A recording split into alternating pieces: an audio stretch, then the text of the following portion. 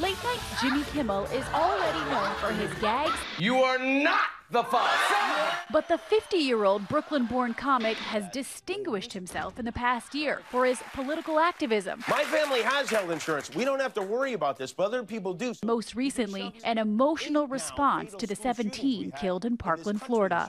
Children are being murdered.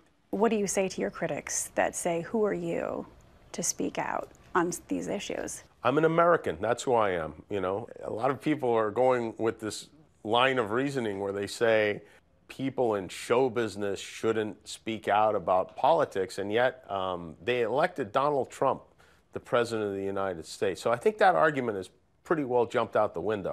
He tweets a typo at midnight, then wakes up and claims it was a secret message.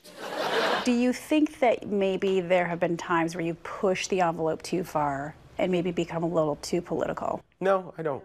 You don't regret anything that you've said? Not at all. I'm still doing a comedy show, and I need to be funny and entertain my audience, but I also think that we've matured enough to the point where we can accept late-night talk show hosts speaking about a serious subject, and I think that it's almost necessary now. This new outspoken Kimmel will host the Oscars this Sunday, his second in a row. For Kimmel, the show presents a golden opportunity. So much has happened since you hosted last year. We had Time's Up movement, Me Too movement, everything that's going on with gun control and politics. Are you nervous at all that you're going to strike the right tone? Yeah, that I do worry about that because I have a tendency to not strike the right tone in my life. But this is a really tough year to try to be a comedian in light of everything that's going on. Sometimes it actually goes the other way. Sometimes people are so tense and worried about that kind of stuff and serious that it actually makes people, it's almost like, in a way, laughing at a funeral. Sometimes that will play to your advantage. How will you know if you've gone too far? I'm sure the internet will tell me.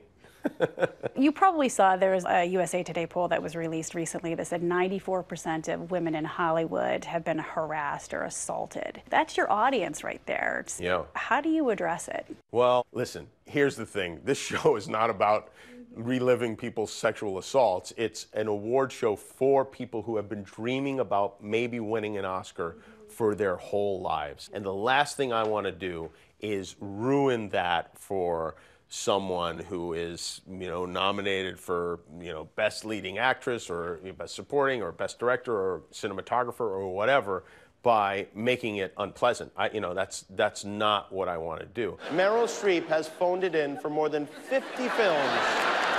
The jokes were flowing during Kimmel's Oscar debut last year with many of his signature stunts. Hello there. You might remember the awestruck tour group walking into Dolby Theater. Let me give you a little tour. This is Nicole Kidman. Or the candy parachutes falling from the ceiling. And who could forget La La Land, that infamous Best Picture snafu. There's a mistake.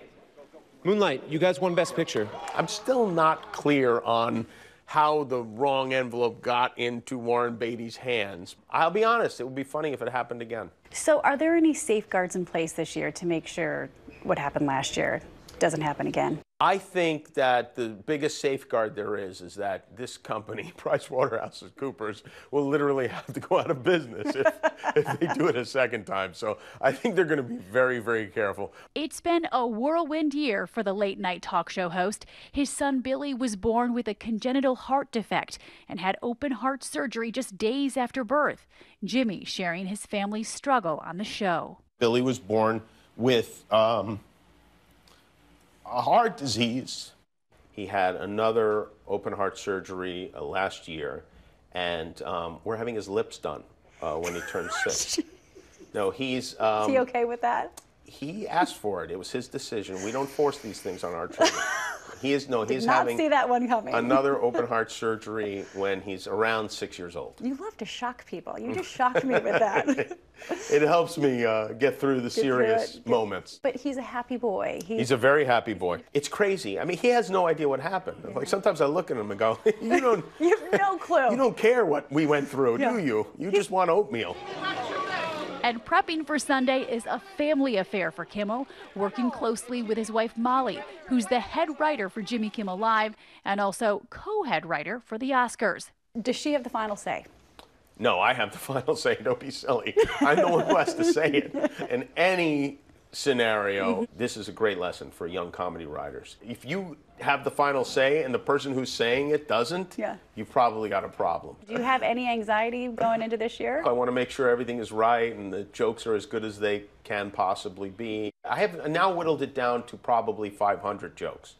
So by hopefully the end of next week, I'll have whittled that down to 100 jokes, and then we'll get into the...